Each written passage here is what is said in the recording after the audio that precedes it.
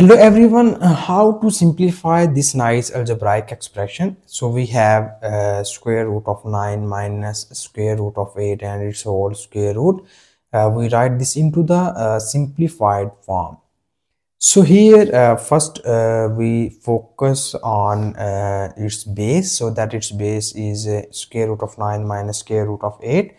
And here you have 9. We rewrite this 9 as 3 squared and its whole square root minus this is our square root of 8 and its whole square root.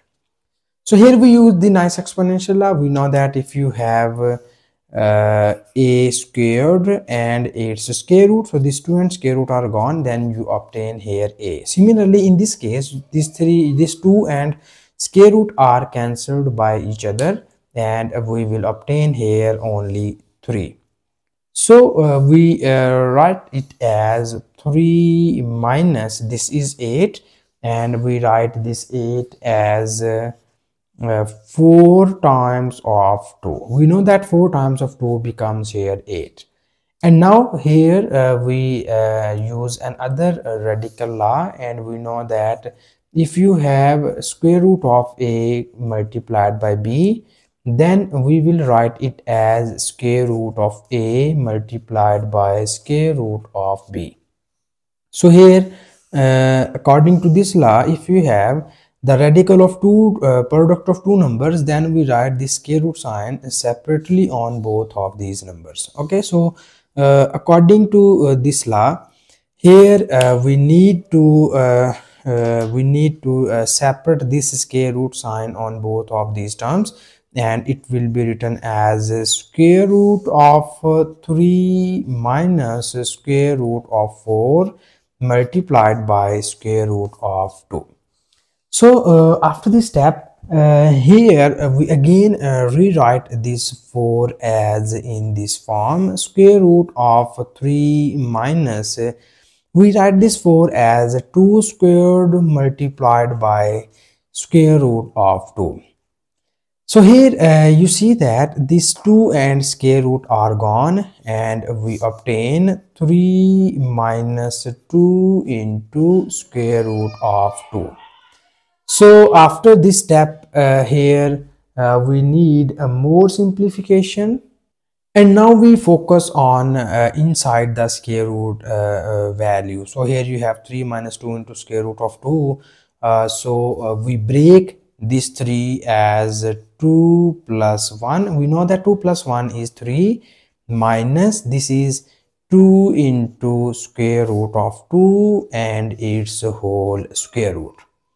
So here we use another radical law, so that according to this law, here you can take square and radical at the same time of this term, then it will be written as in this form, square root of 2 squared and its whole square.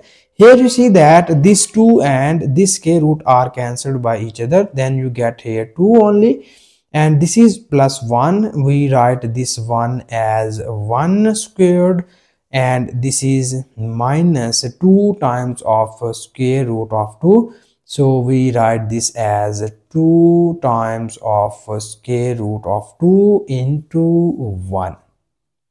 So now you see here inside the square root sign, here we will make a nice square identity, and you very well know about this identity. If we have a minus b whole squared, then it is equals to a squared plus b squared minus 2 times of ab. Okay, so here we use this nice square identity to the above equation, and in the above equation you see here we have the value of a is square root of 2 and the value of b is 1. Similarly, you have minus 2 times of this square root of 2 b equals to a, and this is 1 is equals to b. So it means that you have a squared plus b squared minus 2 times of a and b. So this will be the expansion of this square identity. So that when we combine all of these terms, then the combination form of this term will be equals to a minus b whole squared.